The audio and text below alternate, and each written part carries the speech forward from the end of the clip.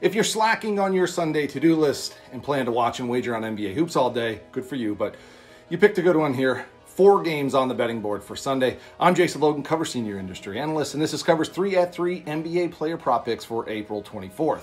First up, we're going Andrew Wiggins over 19.5 points plus rebounds. Wiggins is garnering some big praise for his postseason work against the Denver Nuggets. The 6'7" swingman isn't lighting up the scoreboard, but he's averaging about 13 points per game on 53% shooting, including making some big shots from beyond the arc.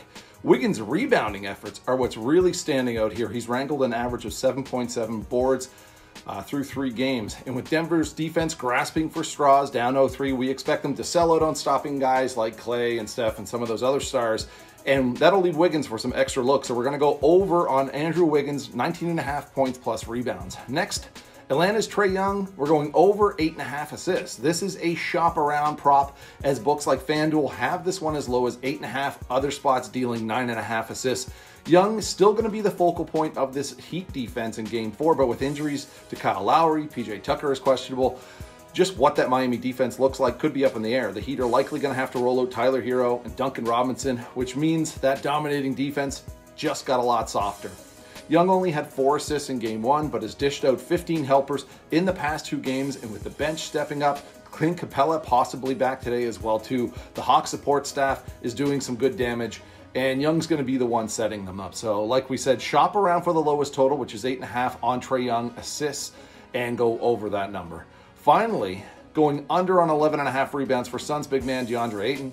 Ayton came up big with Devin Booker's absence in Game 3, scoring 28 points, grabbing 17 rebounds. That work on the boards has puffed up his Game 4 rebounding total to as high as 11.5 at FanDuel. Ayton did benefit from Jackson Hayes' second quarter ejection in Game 3 as Nola got significantly smaller, and his posted rebound totals of just 9, 9, 5, and 5 in the 4 prior matchups with the Pelicans, who rank number 3 as the rebounding rate in the NBA.